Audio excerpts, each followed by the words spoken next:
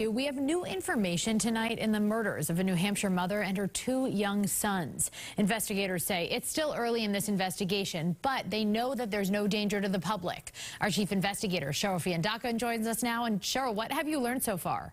Well, you know, Christina, prosecutors are saying right now that this is not a random act, and they have identified all of the parties involved in the incident. But they stopped short of saying they had a suspect. And this was a 911 call on Wednesday morning that led police to the Northfield home. Inside, officers found the bodies of 25-year-old Cassandra Sweeney and her two sons, 4-year-old Benjamin and 1-year-old Mason. All had been shot. The medical examiner is calling the deaths a homicide. Prosecutors provided few details about the investigation and said the husband and father of the children is distraught. The father is somebody we have been in contact with, who has been very cooperative and helpful in this investigation.